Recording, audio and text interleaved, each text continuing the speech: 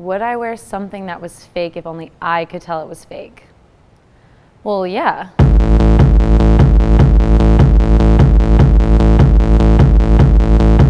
Oftentimes the buyer doesn't know that they're buying a counterfeit good online. I bought something once that was fake. I thought it was real. It's not that the consumer isn't paying attention, it's that the consumer is being duped. There's that guy Yeezy Busta, and he calls out people who have fake Yeezy. When you're looking for a pair of Yeezys, the first thing you gotta look for is the quality.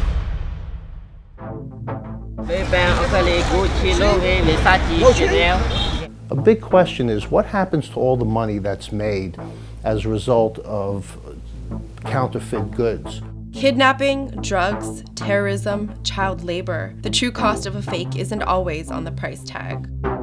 That money's going to sponsor somebody that's trying to blow them up. You just shouldn't buy fake shit.